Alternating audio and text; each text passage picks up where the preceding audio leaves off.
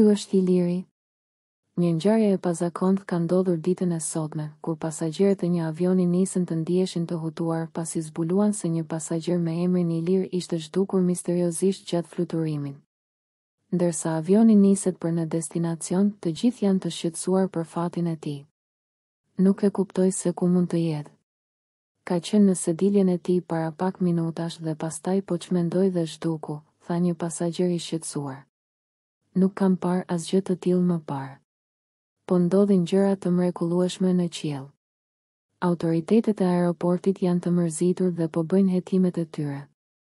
Ata janë në kërkim të Ilirit dhe po shqyrtojnë mundësinë që ai të ketë krijuar ndonjë përmirësim teknik që i ka mundësuar të zhduket. Ndërkohë, për pasagjerët që mbeten në avion, gjendja është tensionuese. Ne jemi të alarmuar për Ilirin dhe jemi të zhgënjur që ai nuk ka ndarë sekretin e tij të zhdukjes me ne, tha një pasagjer tjetër. Një kabinier fluturues u tregoi gazetarëve: "Kemi parë 1-2 herë pasagjerë që kanë ikur në këtë mënyrë, por ky është rasti më i çuditshëm. Shpresojmë të gjejmë Ilirin dhe ta çojmë në një situatë më të qetë."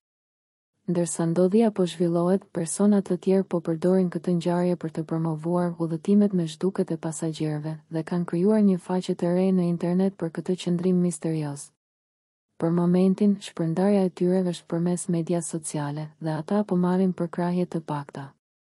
Ndërkohë, të gjithë presin me padurim përfundimin e kësaj ngjarjeje të çuditshme dhe shpresojnë të dinë se çfarë ndodhi me Ilirin.